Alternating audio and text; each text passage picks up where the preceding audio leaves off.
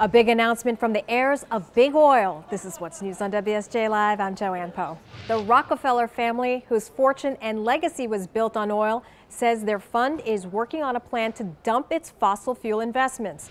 As the first step of its plan, the $860 million Rockefeller Brothers Fund will cut its investment in coal and tar sands to less than 1% of its total portfolio.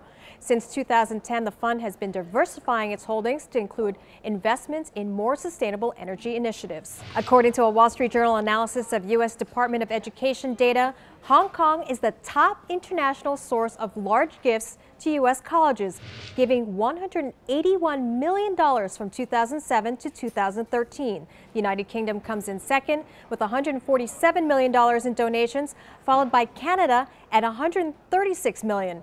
India and Saudi Arabia round out the top five.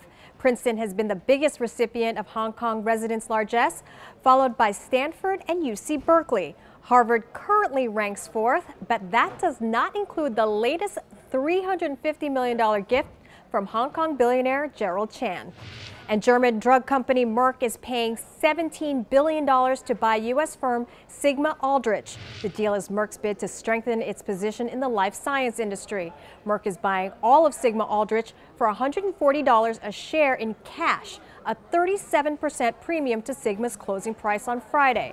St. Louis-based Sigma makes chemicals and biological materials used in scientific labs, as well as plastics and metals for smartphones and semiconductors. Sigma will become part of Merck's U.S. unit, Merck Millipore. For more and to follow these stories, stay tuned to WSJ Live or log on to WSJ.com. I'm Joanne Po.